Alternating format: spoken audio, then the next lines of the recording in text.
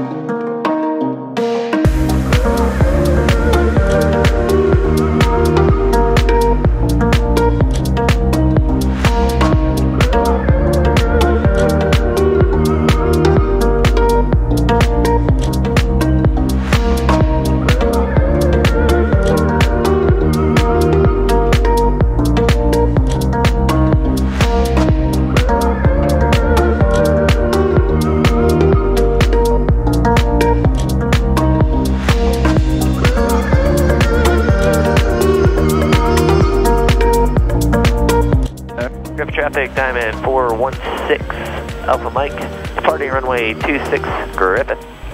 Alright, clear on the right, clear left. You've got 1 notch in flaps, take off. Under.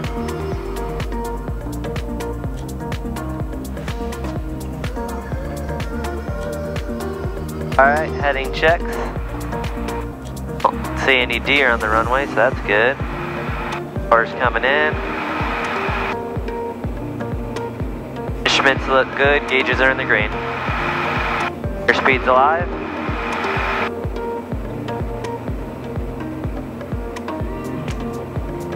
Not bad. That's a smooth.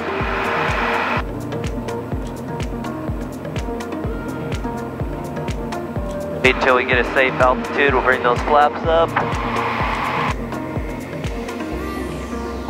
The city's looking pretty.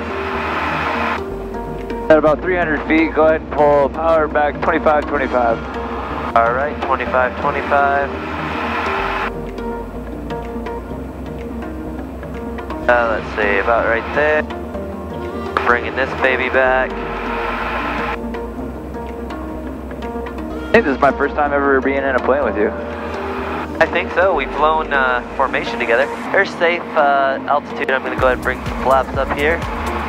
Oh yeah, you can feel that. And then let's toggle it over to, you want me on 2? Oh. So you put your comms in 1, right? Yeah, I put it in so 1. hit comm 1 there. There you go. Up to 1. Now you're active on that.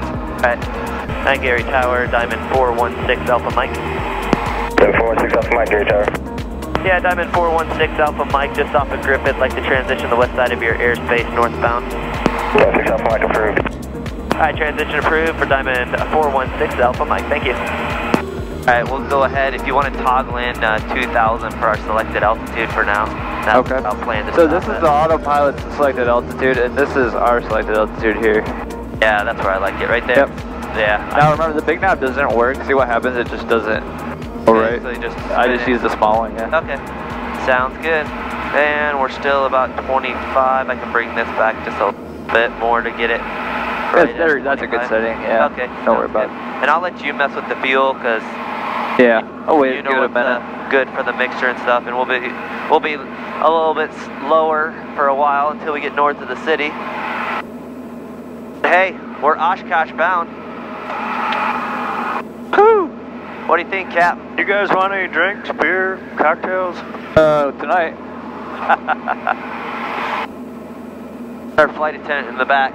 Nope. Yeah. He aims to please. Our one passenger's still in the bathroom, you guys. Let me know when we're going to take off. Well, we missed that note. We're airborne. Let them go.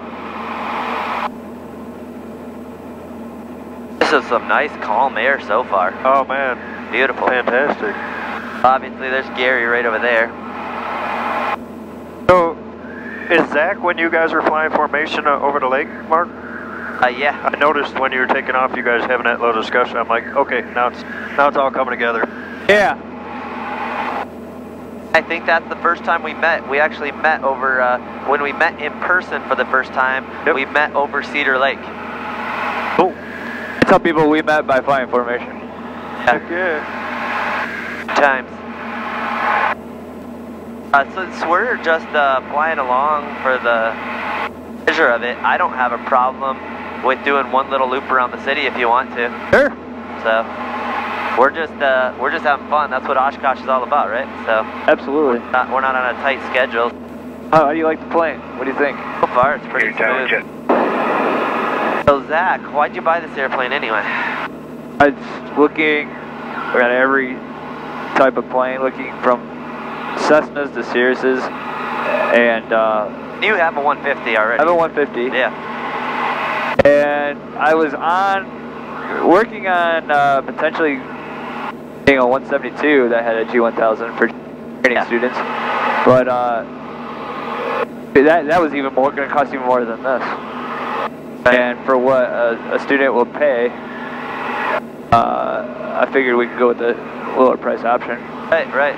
And this is just a really unique experience for students, this plane. We're over by Western, where I train, so they're in the Cirruses a lot, so I felt like this is a plane that's very similar, that doesn't cost as much as a Cirrus to operate. Right. So this plane just really fit everything that I wanted in a plane. Yeah, it's a unique design. I like the little yoke. It has that nice little feeling. Yeah. So, obviously in the center instead of on the side like the Cirrus is. It's a really pretty simple plane too. That's what I like about it. Real simple. I mean, you remember us talking on the phone, you know, a couple times a week. Yeah, I know you did and you got me in touch with a guy that works on diamonds, and he had a lot of good things to say. Yep.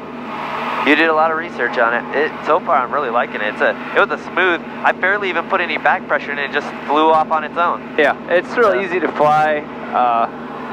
The only thing that I see with students is just, you know, you got the constant speed prop.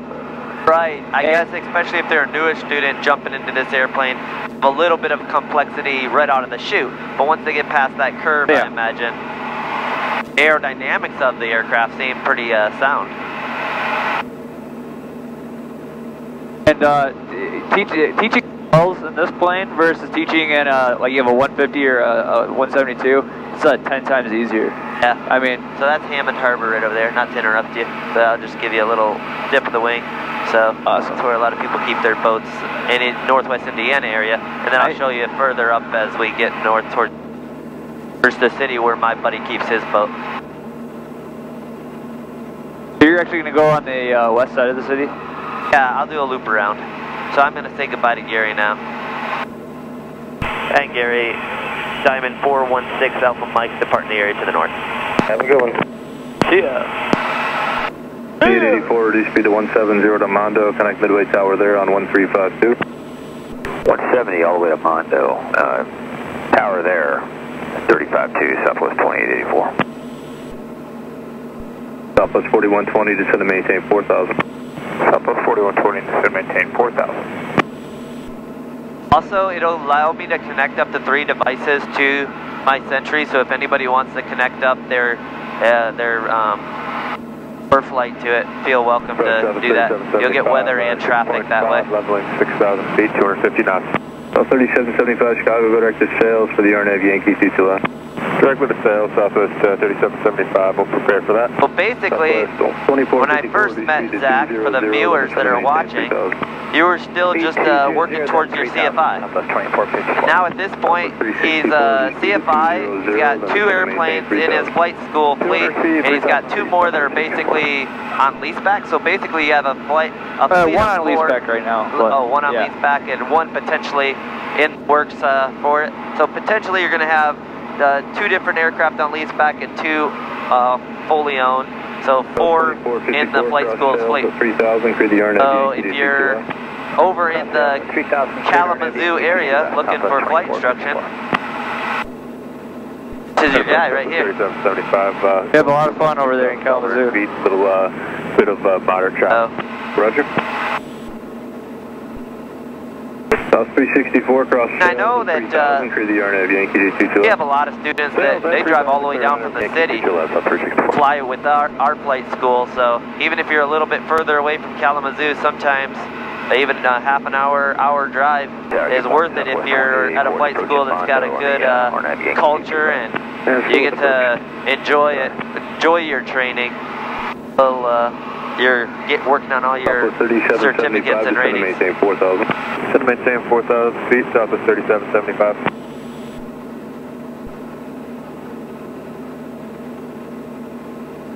If you look directly off the west here, that's Midway.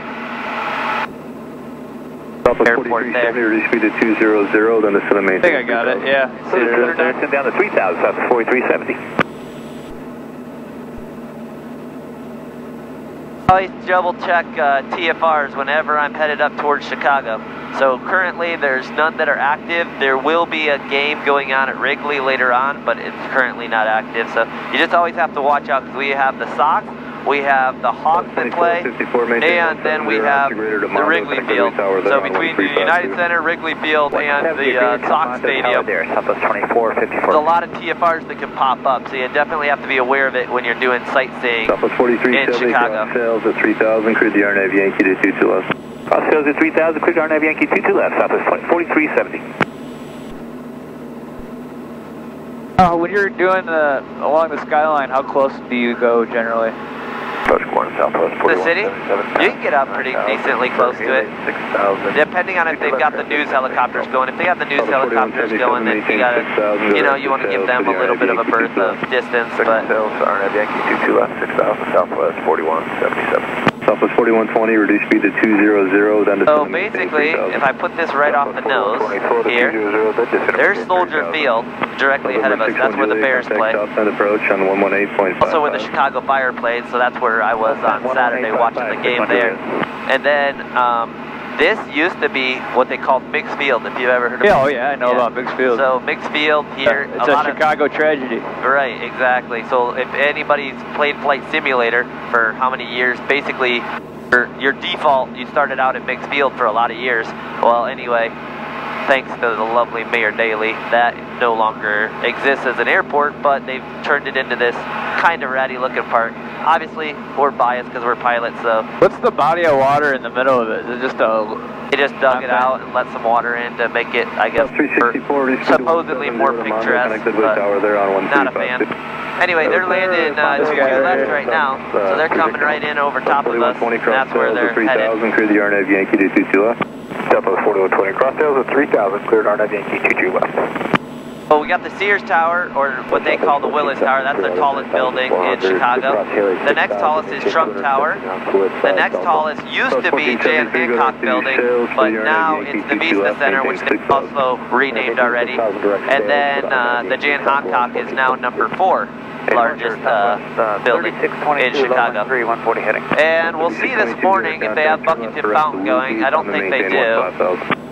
Okay, Dirk Wookie and and then if you see the equipment set up, basically the big stage, everything, that's being set up for Lollapalooza, which is going to be 177 to maintain 4,000.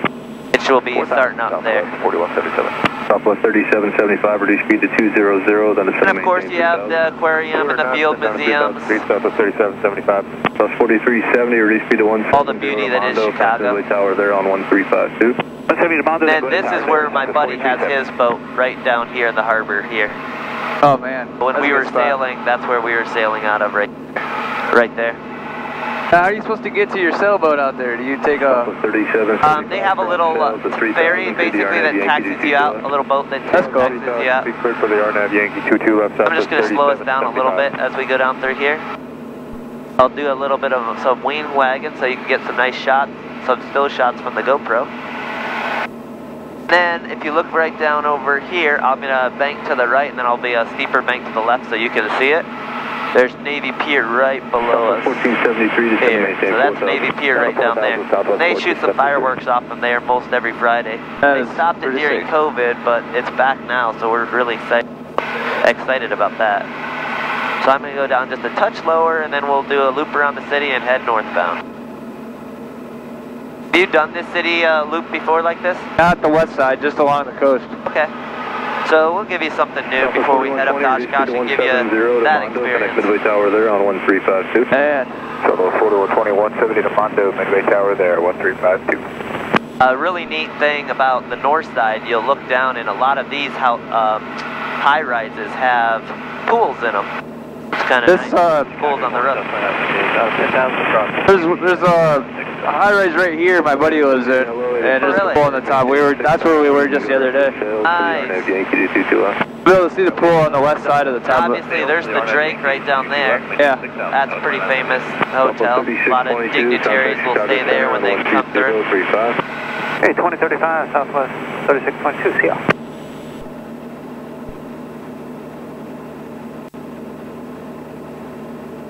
City never gets old though. I love it. Oh man, it is so awesome. This is looking down State Street right here, right?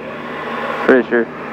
Michigan Avenue is the main one that runs right through there, but we just passed over that. And then I've got us basically at the altitude that I'm sure this early in the morning there won't be people, but if you look through the observation decks that are pointed out to the west side on the Sears Tower, then you basically look right into the face of the people that are looking out at the observation deck. So it's kind of cool when there's people in there. I've even waved at them and they've waved back. So really? Yeah. That is. Oh, and then right over here on the right, there's the United Center. Okay.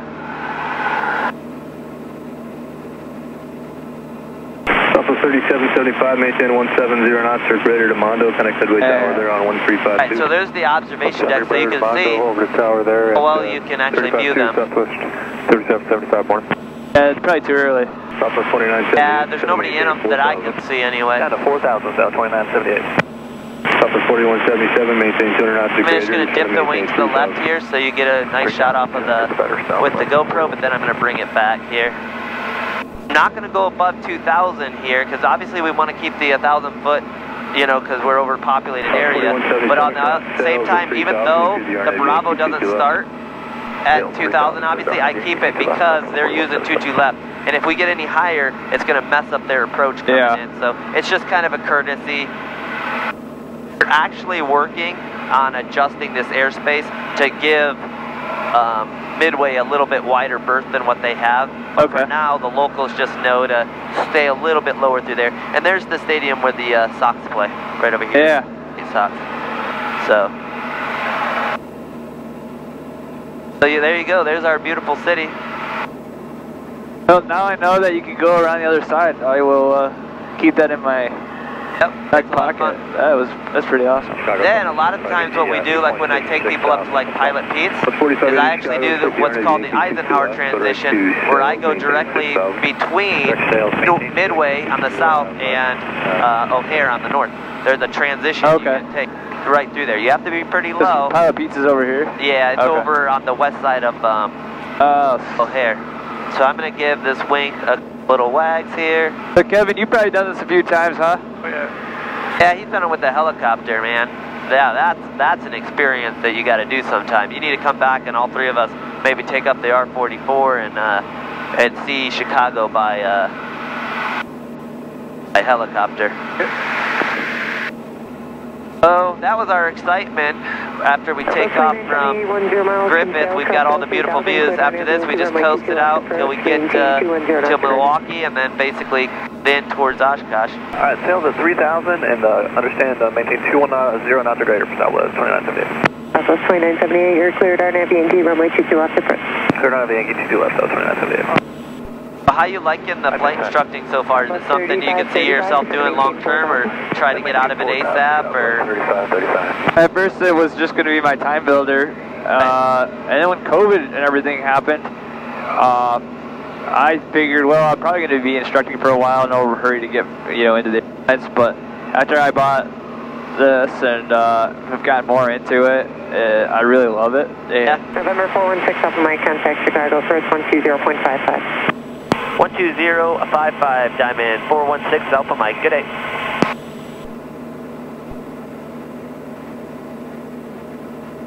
Good morning, Chicago Diamond 416 Alpha Mike 2000. 416 Alpha Mike, Skag approach altimeter 3007, just maintain VFR outside Bravo airspace. 3007 outside the Bravo, Diamond 416 Alpha Mike. And 3007. Perfect, thank you. I just really love instructing, working with students, being able to own a cool plane. Isn't it a rewarding experience, isn't it? And I think airplane ownership on top of that is a whole nother, a really neat thing. It's definitely not something just to jump into without your research, which that's why I'm glad that you made a lot of phone calls to me and you made a lot of phone calls to other people, but there's nothing quite as rewarding as having your own aircraft that's yours, that you know exactly how it's maintained and taken care of. It's your baby, and getting to flight instruct. I mean, I've made such good friends that I still stay in touch with students that are literally all around the world that I've flight instructed, and it's just neat to see them go out and succeed and do their thing. A lot better than just flying around some boxes. Not judging guys that decide to go the cargo route. You know, everybody's got to do what's best for them, but I'm glad I chose the flight instructor route. So any prospective students that are listening, maybe don't discount being an instructor, because I know some people talk smack about it, but I've really enjoyed it.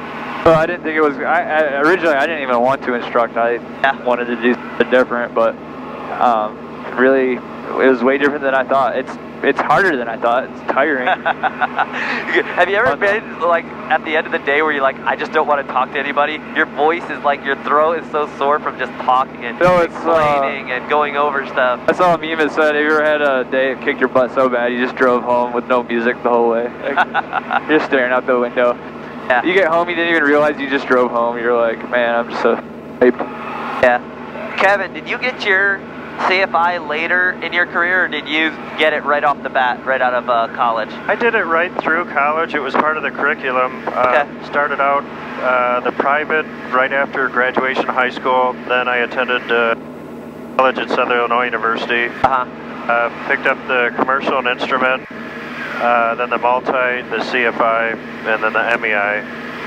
And I taught at SIU, and then there was another FBO there, Part 60, also taught at. During that time, nighttime, I also worked for Illinois Department of Conservation, flying a 206. Oh, nice.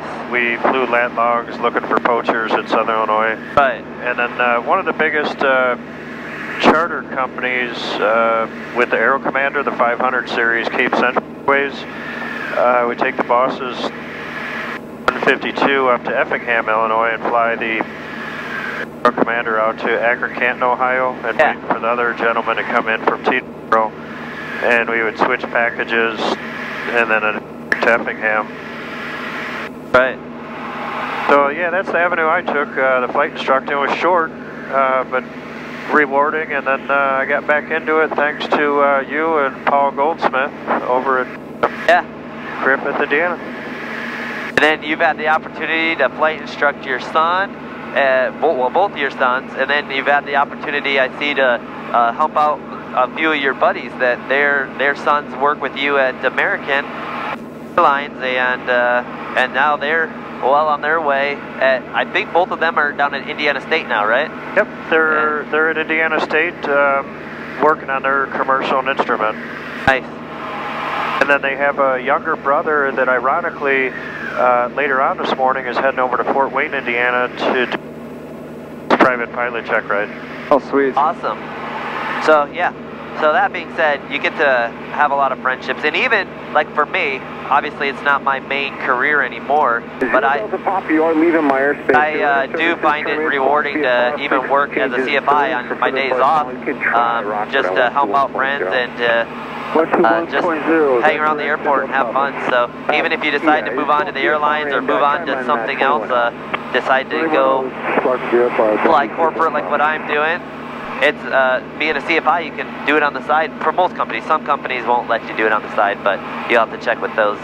But for my company, they allow me to, so it's rewarding, and also you can make some extra dough on the side if you want to. So as long as you keep it up and don't let it go. All right, folks, we're going to be shutting off the cameras. We're north of Chicago. we are headed to Oshkosh. I'm going to be punching in some of the arrival information, go over the NOTAM, but we'll be back with you, give you guys a good brief on it. And yeah, we're headed to Oshkosh. Should be fun, guys. Thanks for joining us, and we'll be talking to you